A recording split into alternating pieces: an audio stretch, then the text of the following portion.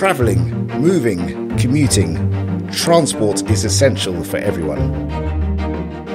It connects us to workplaces, schools, hospitals and businesses and moves goods all around the world. Reliable transport helps progress and opens opportunities, but this comes at a price. The sector produces over 16% of global greenhouse gas emissions. This is a challenge we must address.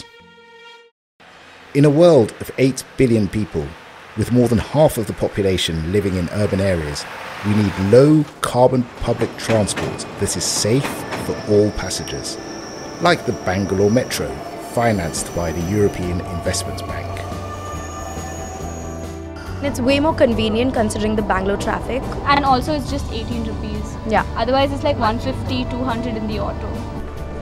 In Ecuador, Quito's first metro line will transform the city, connecting north and south in half an hour and carrying 400,000 passengers a day. Yo creo que nos va a permitir desplazarnos más rápido, de forma más segura y poder hacer las gestiones con mayor fluidez. Todo el mundo se fija que comprar un auto para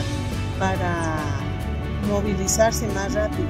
Y pienso que teniendo esta facilidad, los carros quedarán en casa. In rural areas, challenges are different. In this small town in Mato Grosso, Brazil, heavy rains frequently wipe out roads. Era uma rua, não tinha segurança, a caminhada, sabe? Buracos, poeira, terra. Hoje não. Hoje o nosso bairro, para mim é uma coisa, é um bairro que está sendo um bairro melhor de Mato Grosso do Sul. These projects are improving people's lives while reducing pollution. From 2017 to 2021, the European Investment Bank provided over 5 billion euros in sustainable mobility finance outside Europe.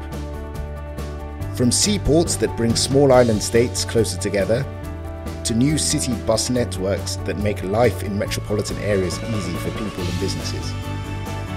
The 21st century is rewriting the book on transport. We are making this new story a sustainable and green one.